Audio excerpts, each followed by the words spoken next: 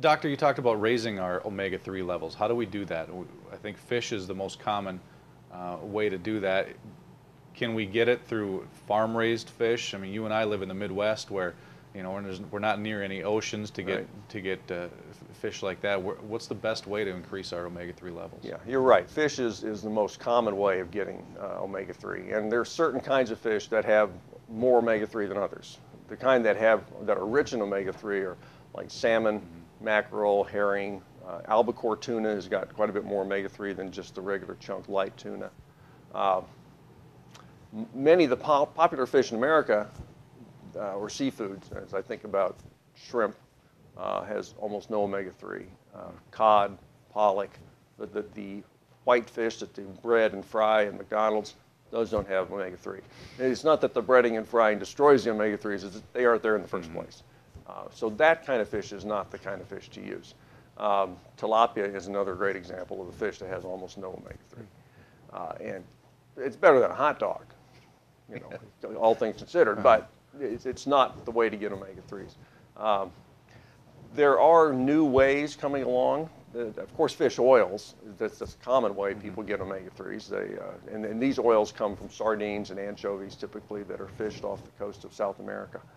And eventually purified and encapsulated, and there's of course hundreds of varieties of fish oils that one can get.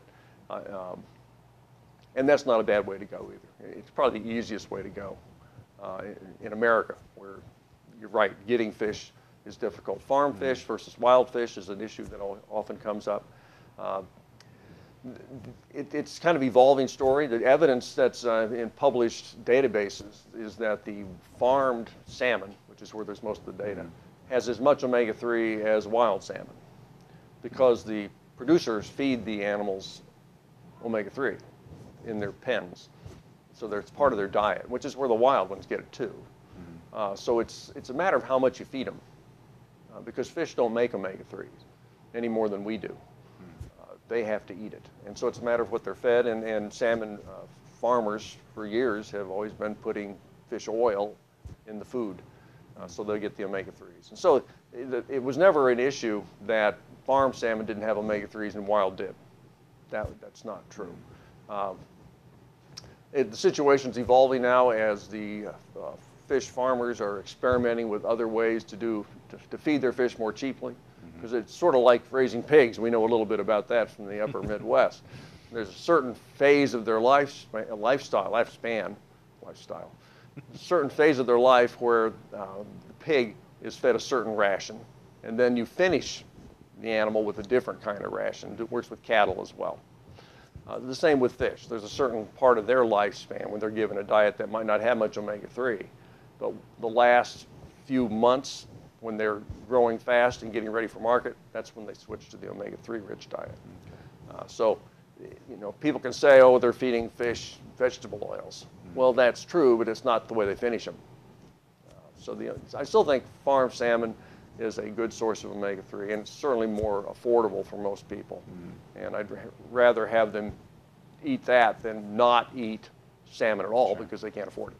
How about the supplement form? Can you talk about that a little bit more? And is that an equally good way to get omega-3s, or where does that fall? Yeah, my fundamental bias is I'm a nutrition scientist, so we always like to say eat food, get your nutrients from food. But we've done some experiments where we compared eating salmon and albacore tuna to taking capsules, a direct head-to-head experiment to see how much omega-3 levels went up in the blood.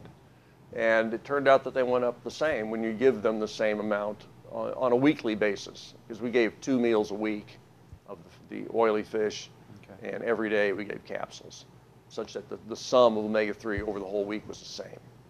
And the blood levels after 4 months were the same.